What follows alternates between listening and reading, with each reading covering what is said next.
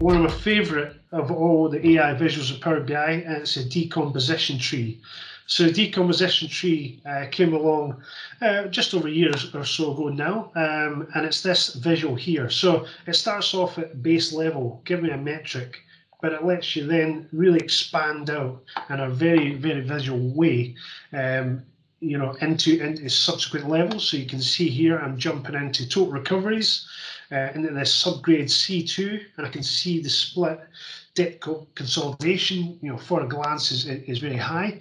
This is great, but what you could also do is say, where's the highest metric reside? So assuming you had lots of dimensions under here, it would then go away, Power BI would go away and say which is the highest, which is the lowest. But this is probably one of my favourite standard visuals at the moment, because it really is interactive. It really does work fairly well if you want to then export this and take it to a meeting room, or just put it up on the screen in Power BI, even better. So yeah, one of my favourites. It's just so interactive.